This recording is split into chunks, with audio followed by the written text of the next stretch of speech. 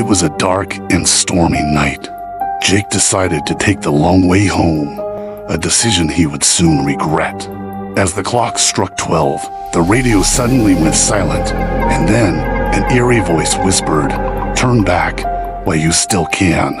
Ignoring the warning, Jake drove on, only to see a figure in a tattered cloak standing in the middle of the road, holding a lantern.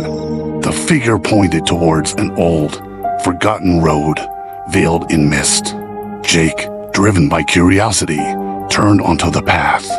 Moments later, the car lights flickered and died, leaving Jake in utter darkness. Then, he heard it, a soft tapping on the car window. A mysterious map appeared on Jake's seat, glowing faintly. It marked a destination he had never heard of before. He started the car again, the engine roaring to life with an unsettling ease, as if it was eager to head towards the unknown.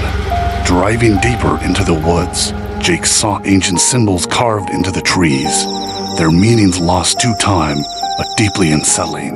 Suddenly, the sky brightened, revealing a forgotten mansion, decrepit and covered in vines, standing solemnly in the forest clearing.